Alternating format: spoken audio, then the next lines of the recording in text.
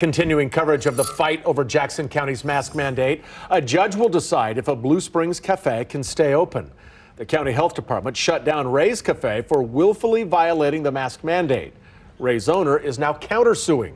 KCTV5 investigative reporter Angie Racono has been following the back and forth, and she was in court for today's hearing. At this time tomorrow, we should have a ruling. That's because the judge says it will happen Thursday by 5 p.m. And the county pointed out to the judge a lot of people are watching. This case is important. Others are watching.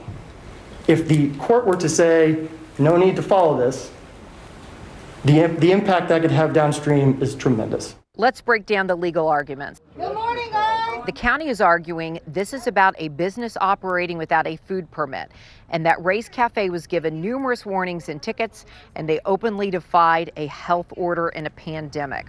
All employees of Ray's Cafe claim they have medical exemptions.